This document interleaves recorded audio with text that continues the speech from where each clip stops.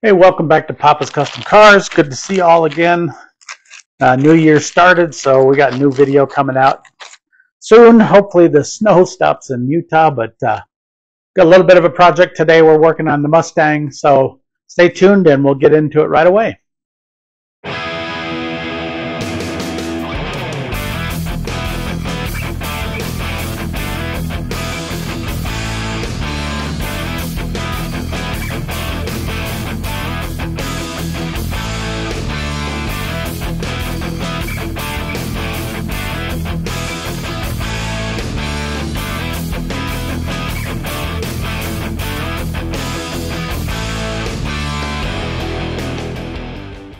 So as I was saying in the intro, we're working on the Mustang today. There's a little trunk piece of plastic that goes on the trunks of the Mustang that holds the latch locks on. And this piece of plastic has a tendency to break or just go bad. They do sell just the plastic, but the one that I've got on there, the whole mechanism is looking pretty sad. So I figured I'd replace the whole thing. So today that's what we're going to be doing, is replacing that, so that we can close the hatch and it locks and stays locked. The last fix I did with it was I took a piece of rubber hose and I put it. It was about the same size. I put it over the top of it, squeezed it on there with a little Teflon, and then that kind of got it over the little thing, and it's worked so well for a while. But what's happening is the rubber is squishy. So after a while, that doesn't want to close right. So you really got to slam it. So I found this on the web. It's a replacement unit for the whole thing, and they sell the plastic too.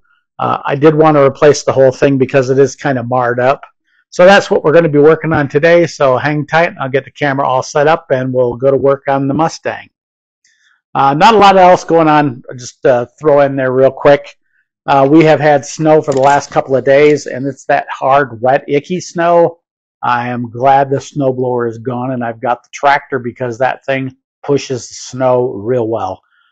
It is positive traction. I put chains on it, but I'll go through some of the things that I had to do with that because a lot of the folks that are watching the videos on the Arnold blade will want to see that, so I want to separate that out.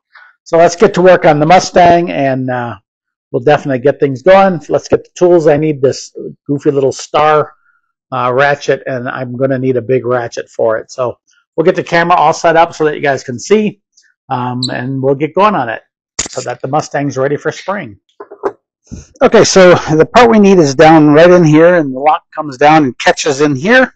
So in order to get to it, at least we've got to remove this cover because it's blocking our ability to get a wrench in there. Actually, it's a star. It's not a wrench. There's two screws up here holding this piece on. I got to pull these screws first.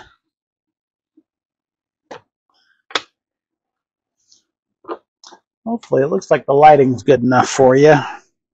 It's a lot darker in here than it is there, so at least the camera's doing what it's supposed to do. Okay, there's just some long Phillips trim screws, so you got to pull these two. This is kind of any hatchback, 80s hatchback. They're going to have the same setup, so you don't have to buy one from the Mustang place. That way, you're not paying $1 million for the thing, and it should be good enough to get a ratchet on there. And she is tight too, so be prepared.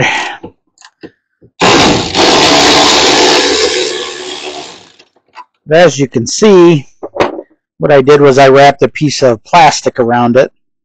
Well, it's actually a piece of hose, and it worked for a while, just not long enough to make it work well. And then the replacement is just a plastic collar.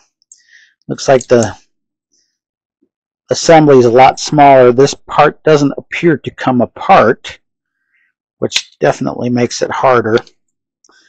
So put that one aside and replace it with this one. Get the bolt started. Pretty simple work today. That's because I got to spend 4 hours today. About 3 hours. Doing the driveways in the neighborhood. Quite a few of my neighbors own a snowblower, and today was wet snow. Is what had happened is last night it rained after it snowed, but it was a light drizzle, so it just managed to make things a mess.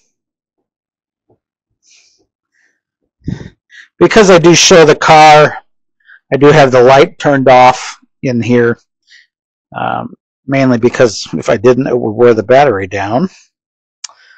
Poor Mustang is filthy along with the Fairlane. Everything in here is all dusty and dirty from all the electrical work we were doing. Okay, that's that, and she's replaced. I'll show you real quick on the inside. Let me grab the camera off here. Okay, as you can see, this is replaced. Like I said with the old one, where is it? There it is. I had just wrapped a piece of rubber around it, and as you can see, it got finally collapsed. So I broke down and spent the $20 to buy the new piece. It's all in there and all good. So we'll test it and make sure everything's working right. So let me back you up a little bit here. I also got a new camera stand.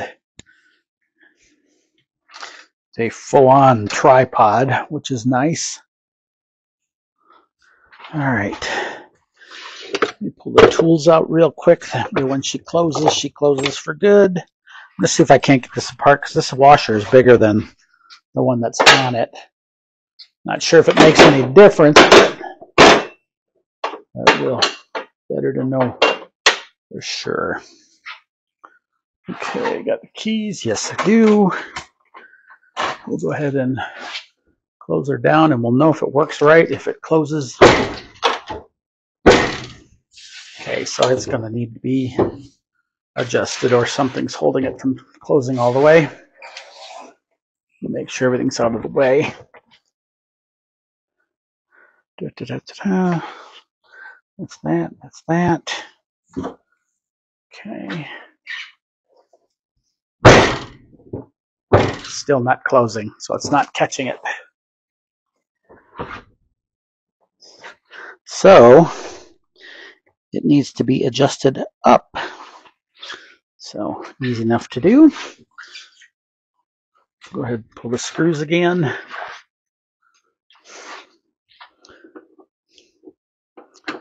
Didn't look to see if there was adjustability.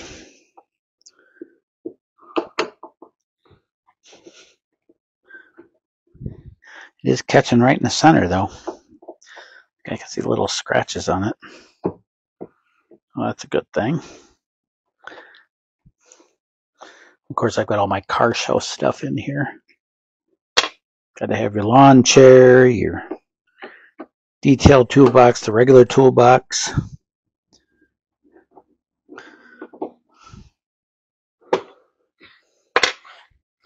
Okay. Grab the ratchet.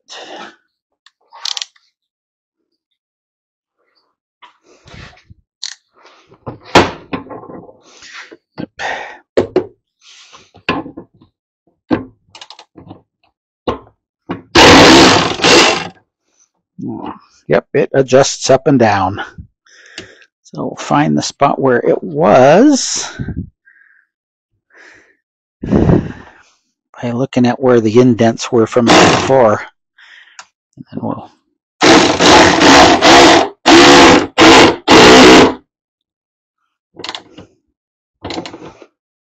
okay. All right. Well, let's give it another test. See if she closes.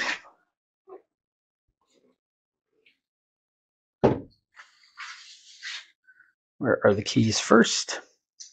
Make sure I've still got them before I close it all the way.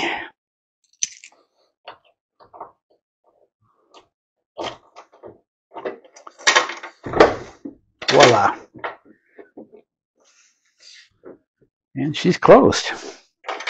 And that's all there is to it. So make sure you double check, and you can see where it was before because there's a mark left from the old one. Put these keys in my pocket so I don't lock them in the car and have to crawl through and get them. Put my screws back in.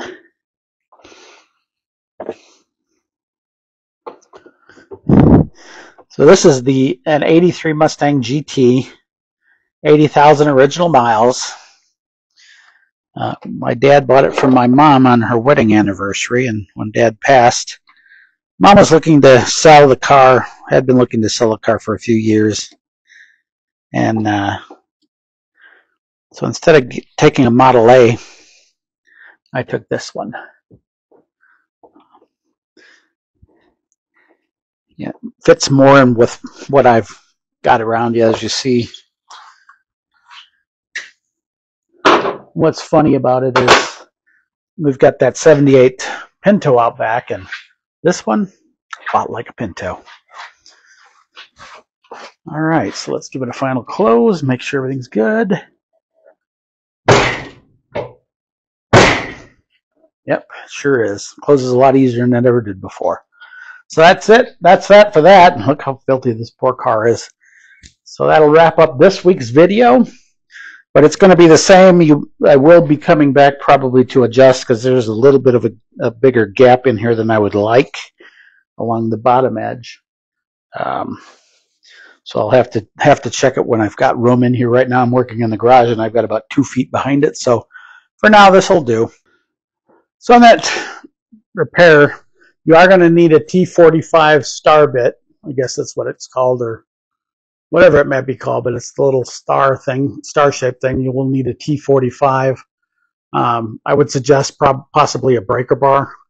But the issue with this one is this washer does not come off very easily of this nut. It just keeps trying to come off.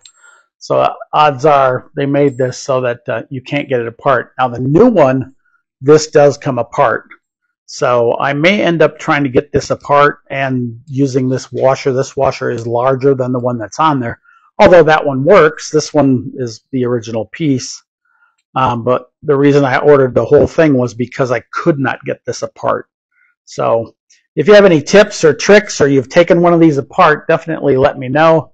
That way I can take this one apart. I'll probably have to grab it and in the vise and rip it out of there. But that'll do it for today. That's about all I've got. The only other thing I did today was work on that plow. And I will do a video on that one here in a little bit, basically running through what I ran into today.